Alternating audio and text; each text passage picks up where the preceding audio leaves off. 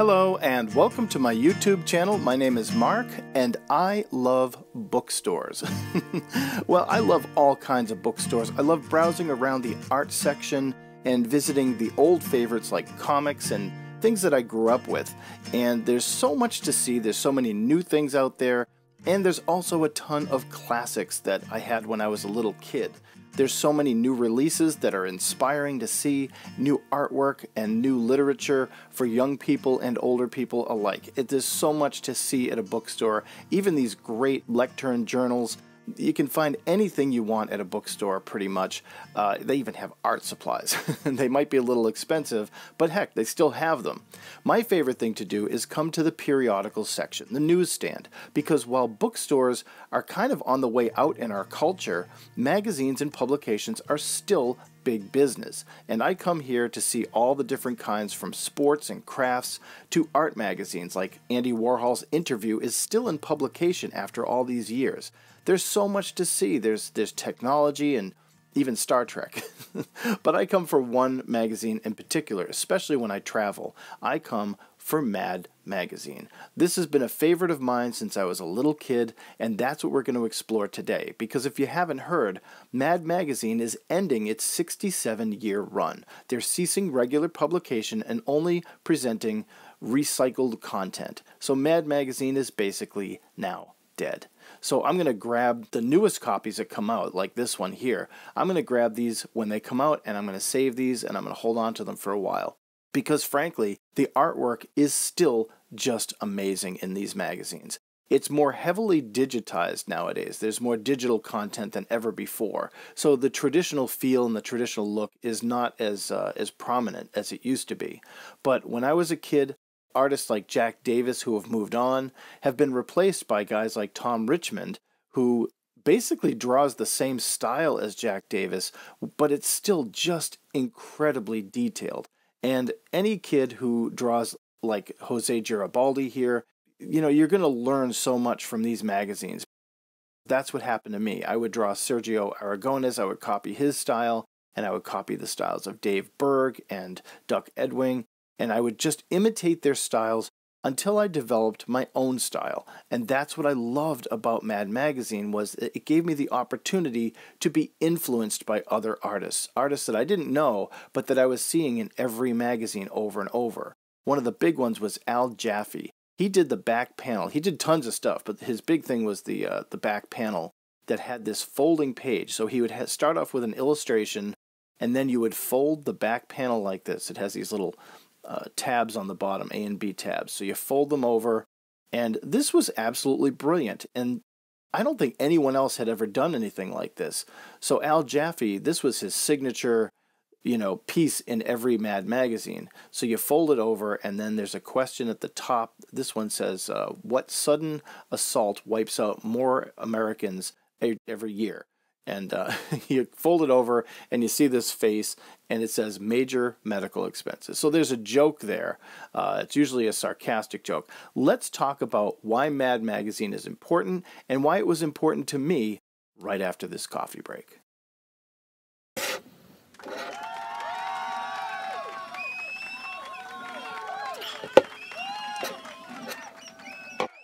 Whenever I fly or take a long trip and I stay over at a hotel or something, I love to pick up a Mad Magazine, because not only is it a nostalgic trip for me, but it's also so different from the regular routine of news and all the periodicals that we see every day. And even it's a break from our TVs and our phones and all the electronic stuff. Mad Magazine sends me back to my childhood, and they poke fun at everything. Nothing is out of limits, and everything is fair game. And that's what I love about Mad Magazine. They can poke fun at Trump, they can poke fun at Obama, they can poke fun at everyone. And they've been doing it for years. I started reading these books years ago, and I collect the books.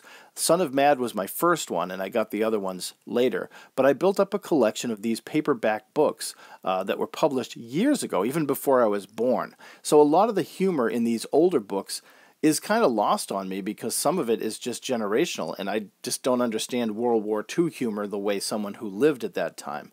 Even the artists themselves had spin-off books of their own that were published by Mad, and the original Mad, the first issue, at this time goes for about $3,000 in a mint condition. I have no idea what it's going to be now that they're, ceasing publication. But I just wanted to share with you some of the Mad magazines that I've collected over the years. Unfortunately, I had a huge box of books and magazines that were lost in a flood back a few years ago when my house flooded.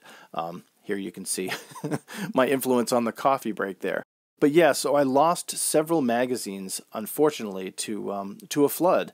And that was really devastating for me because these magazines, I have held on to these for many, many years. This collection here was a different box that didn't get affected, and these were from the 80s. So all my books and magazines from the 70s are now gone, unfortunately. But I still remember them all, and I love them fondly. And you can see here that Al Jaffe panel in the back goes all the way back to the 80s. This thing's been around forever. And even Robin Williams, when he did the movie Popeye, they even poke fun at that. They even poke fun. It's a comic book that makes fun of comic books. So nothing is out of the realms of being a target for this parody magazine. Whether it's politics, whether it's comics, whether it's movies, entertainment, doesn't matter. They make fun of everything, even genres like horror movies. And this was my favorite issue growing up. I read this over and over and over because one of my favorite artists, Jack Davis, this was his work, and I just studied his work like crazy. And I always wanted to draw like him, but he is an absolute master. His lighting, his line work, his shading, it's just phenomenal. Another one is Don Martin, who did this cover here. His line work was just impeccable. So there was a lot going on in all of these magazines, always something new and fresh and different, and I couldn't wait for each new issue to come out on the newsstands. And I remember going early looking for it and seeing the old one there. And this one here, I just want to make a note. It came with a laugh record. It was really, they would always include little things in their special editions. But yeah, I would go to the newsstand and I would just look through the magazines trying to find the newest issue, waiting for it to come out. And they would say, oh no, it's coming out tomorrow or something. But so I would just, wait for these issues to come out, and when I got one, I would run home, and I had an uncle who loved Mad Magazine as much as I did, so he would take joy in them, and, my brother and I would look at them. They were a big part of our lives, especially for me because the artwork was traditional. They used watercolor, they used pen and ink, and even here you can see this was a 1982 issue and a 1991 issue, and they recycled the same artwork. So what does that mean to someone like me? Well, one of my first jobs was doing the covers for Just Rentals magazine. It was an apartments for rent magazine, and I got the opportunity to do the covers for their periodical. So I did, literally, my work showed up on hundreds and hundreds of these magazines. So I did so much work for this periodical. And it was all inspired. You can see the inspiration from Mad Magazine and the artists there. So that's what the point of this video is, to just pay tribute to these artists and the work they did in a periodical, in a magazine that is now going away.